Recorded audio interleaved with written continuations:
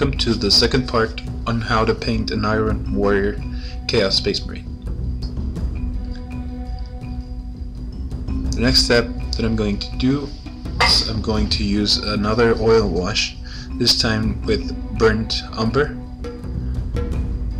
and I'm going to start painting all over the gold areas, trying to pin wash all of the details, and that's it. Just thin down your oil paint to a wash consistency and apply it all over it.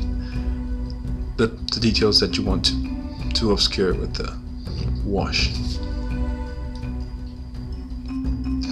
I'm not using Devlan mud to obscure these areas because Devlan mud and any other sort of wash will dull down the effect of the liquid gold that I like to keep.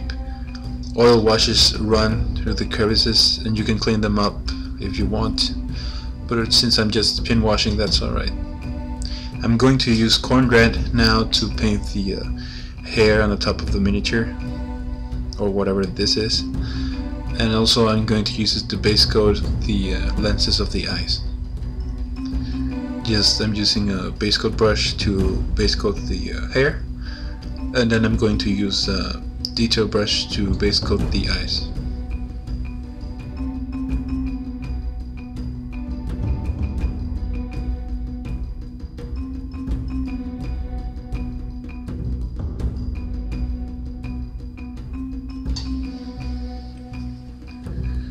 Next, I'm going to use Wazdaka red, and I'm going to give it a first highlight to the hair parts and the eyes. For the hair part, I'm going to just use the side of the brush. Try not to get your paintbrush very loaded with paint, so it doesn't run down to the crevices. Use the side of the brush and highlight the individual hairs, as so. And for the eyes, try to base coat the front half of the lens with the same color and your finest brush. Next step, I'm going to use Wild Rider red, and I'm going to give a final highlight to the hair parts, as the same as the last step, but this time use it on the most raised areas, or the edge areas of the hairs. And then on the lenses, I'm going to use it just in the front part. The second highlight was about 50% of the lens, now it's at 25% or less from the front part. Next, I'm going to use white scar, and I'm going to paint a dot of white on the very back part of the lens to give a reflection of light. I didn't manage to do it correctly on this video, but I cleaned it up off camera.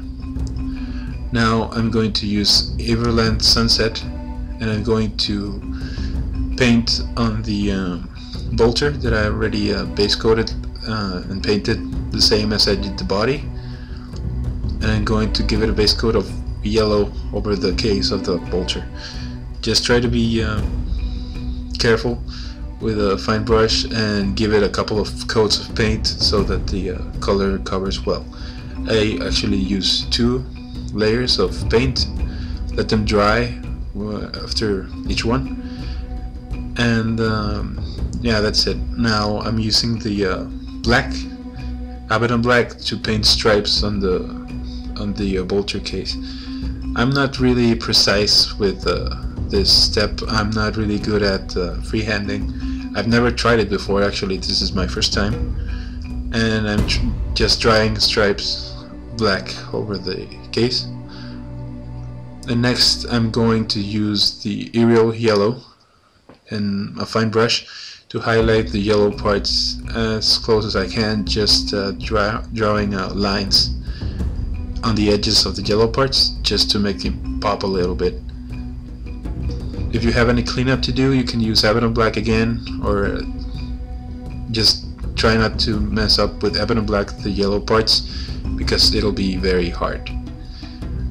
Now that the miniature is done, I'm going to use Codex gray and I'm going to give it a niche highlight on the black parts. I was forgetting this step. That's why it's already being based and the decal is almost dry. Just try to use a fine brush and drawing the contour of the shoulder pad, as you can see right now when I'm doing it. And if you mess up, you can always clean up with Abbadon black if the stripe went too thick. This actually happened to me, and it happens all the time. Just try to clean up your mistakes with Abbadon black after your gray paint is dry.